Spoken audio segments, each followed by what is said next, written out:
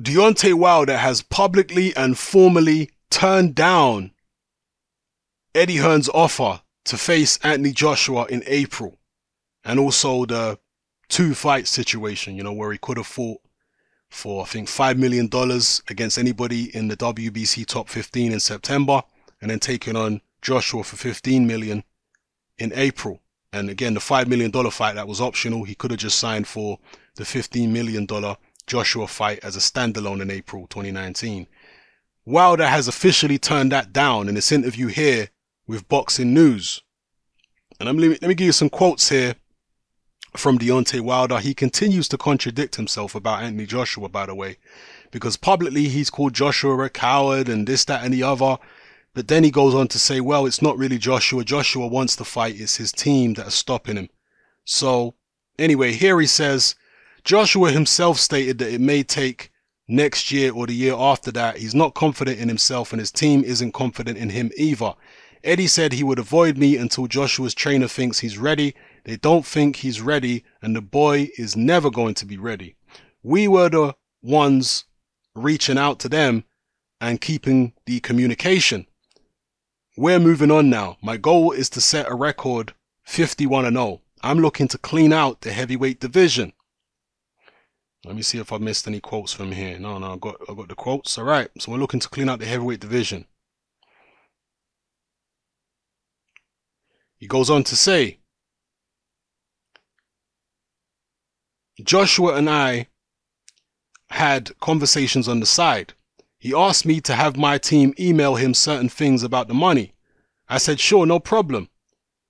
When we gave him the offer, he was super excited. He even took everyone on his team out to eat. We thought Joshua was more in control than he was, but we found out that he wasn't. It's sad to see him allow these people to do what they're doing. He can't do nothing that he wants to do. As you can see, they stopped him from doing any interviews about me because he would say one thing and they would say another. Joshua really wanted the fight for 50 million. Next thing we know, they're talking about fighting in his country for less money. In the contract he sent, there was no date, no venue. If I beat Joshua, they get a rematch.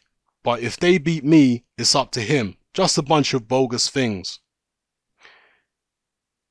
A lot of the aspects in the deal were basically non-starters. Okay, this is an industry source. It says here, an industry source with knowledge of negotiations verified Wilder's claims. They said a lot of the aspects in the deal were basically non-starters. There was no venue and no date, and the rest leaned heavily in their favor. Joshua was definitely interested in Wilder's offer. Who wouldn't be? It was a 50 million base plus upside, so it was a huge win-win for him. I'm not sure why it didn't get off the ground, but he was very interested. And this is Wilder here. I think he says, I didn't say I didn't believe the money's not... No, sorry, this is Hearn now. Hearn says, I didn't say that I didn't believe the money's not there. Okay, this is stuff Hearn has already said before. Wilder now says, when your career is over with, are those same people going to help your bills, a promoter, a manager? Those jobs you can do your whole life, but boxers can't do this forever. They're not looking out for his best interests. He wanted that 50 million, but he ain't in control, and he's scared as well too. He can't speak up. Eddie Hearn is a 37-year-old childish boy. He wants to be famous and have the popularity as a promoter. This is a game to him, but we're not about playing games. He contradicted himself many times. I sacrificed everything and took every offer that was thrown at me, but every time we reached the goal, they moved the goalposts. So I have to pull Wilder up here, because Wilder's saying we accepted every offer. Well, no, because the first offer that was made was from Team Joshua, and Wilder turned it down. That was for 12 million or 12.5 million. So they turned that offer down, and it was Joshua's team who initially reached out to try and make the fight. Let's be clear about that. There's no dispute about that. It was Joshua's team who were the first ones to reach out and make an offer and try and make the fight. And they were the ones who tried to reach out and try to organize a meeting even after Wilder's team turned down Joshua's offer and encountered with a 24-hour take it or leave it offer. It was Joshua's team who tried to continue the negotiations and tried to have a sit down and meet face to face, and Wilder's team didn't want to. Wilder is conveniently not talking about that. He says Eddie Hearn is a childish boy and he likes the limelight. Yeah, Eddie Hearn does like the limelight. He does like the limelight.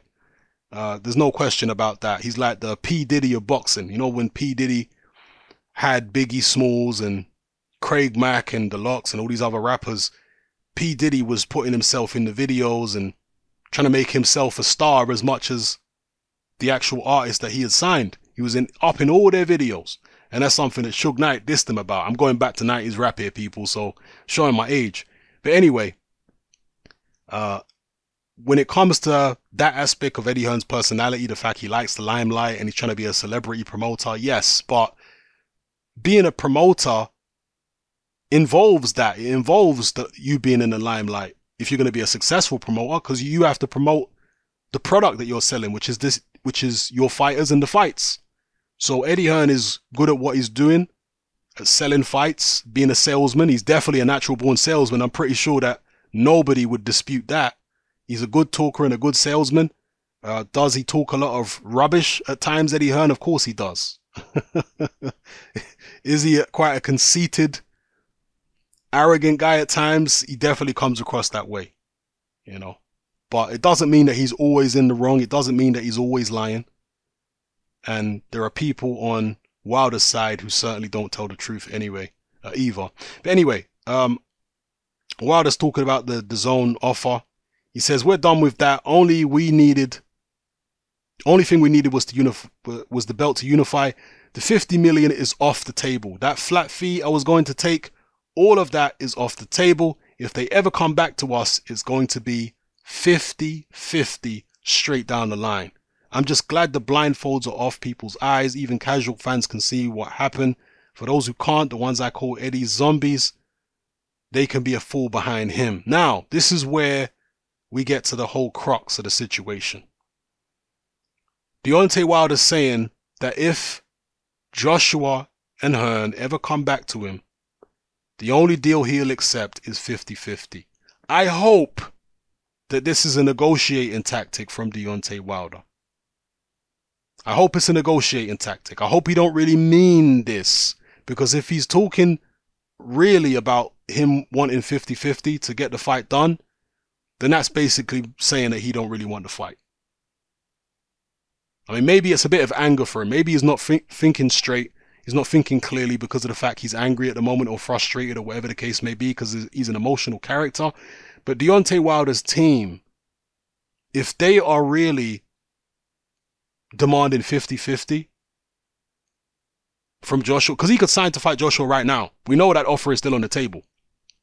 Wilder's turning it down. He's saying, no, I want 50-50 now.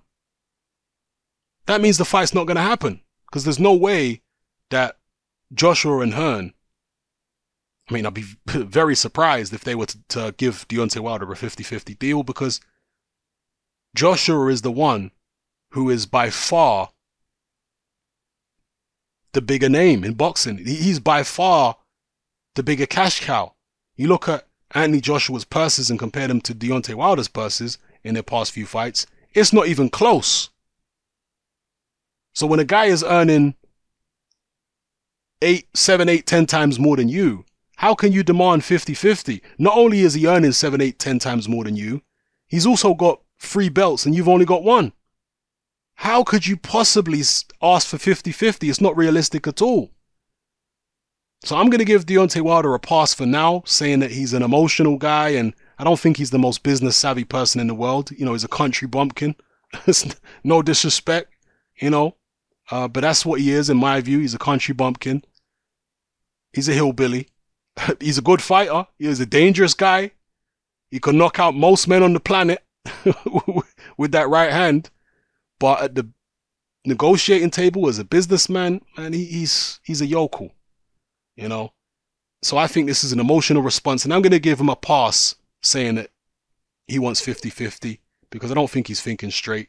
But his team, if they also are demanding 50-50 from now on, then it means they don't really want to fight. And what are they going to do, really? Unless Joshua loses, what is Wilder's team going to do? They've got 1 belt. Joshua's got 3 belts. Joshua's selling out stadiums. He's making, 15, 20, 30 million pounds a fight. So that's more in dollars. That's like 20, 25, 26 million dollars a fight. Maybe more, $30 million a fight, whatever it is. I can't do the pounds to dollars calculation off the top of my head. But he's making a hell of a lot more than Wilder. So where's Wilder going to go? Financially, Deontay Wilder needs Joshua way more than Joshua needs Wilder right now. And obviously Wilder's market value has taken a boost over the past few months with this public beef with Joshua. In fact, Wilder should be thanking Joshua and Eddie Hearn for boosting his public profile. I mean, the Ortiz fight did some, but really the Anthony Joshua beef has done more to boost Deontay Wilder's public profile and make him more of a name in the United States. Because now he's got all these fanboys who were never his fans a year ago.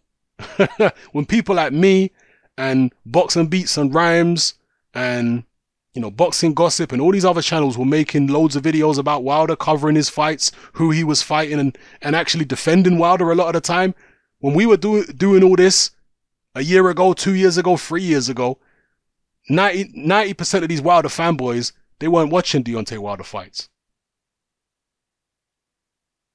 Because they're just fanboys. They're just Johnny-come-latelys, bandwagon jumpers, hype train jumpers, They're